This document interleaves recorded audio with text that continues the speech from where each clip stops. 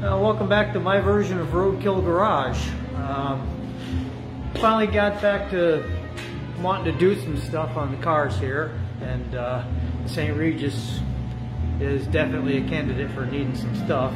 Not a lot, it's just basic maintenance things over an older car, but I got a lot done. A lot of the leaks are gone. I'd say 99.9%. The trays are all nice and dry. I had the car out driving around a little bit. You know, just some new transmission pan gasket, new rear main seal, a couple other small things up in there. Just some leaky hoses and whatnot. Power steering pump was leaking and a couple of freeze plugs. So I got all that taken care of. And the car's nice and clean underneath, and it's definitely, I gotta get the grease cleaned up eventually. But for now, we are leak free, thank goodness. So I can take this thing out and drive it around and start figuring out some more of the other things that I have to get done. But getting down to the mechanicals here, the exhaust system's obviously pretty rusty, as you can see. I got to replace this. Floors and everything are great on this car. I mean, this is pretty, whoever undercoated this when it was brand new did a great job. There's no rust on this thing.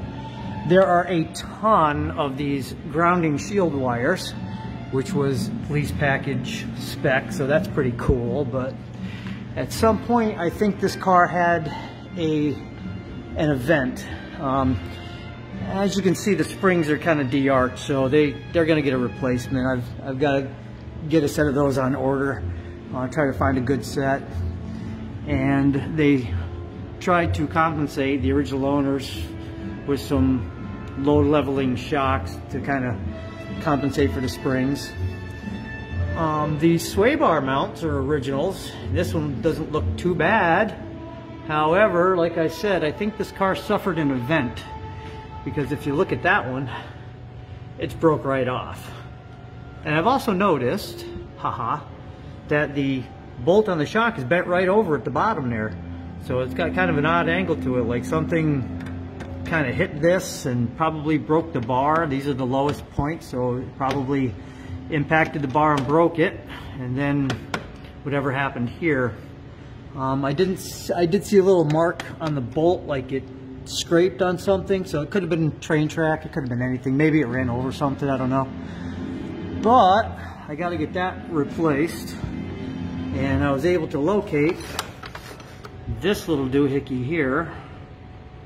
Back out a little bit, and this is from Rare Parts. It's basically what the dealer would have done back in the day if they had to replace that mount right there, because that's a welded together piece. That's what Mopar used to do, and trying to get that apart and the new one in and the new link, it's so almost impossible. It's a pain.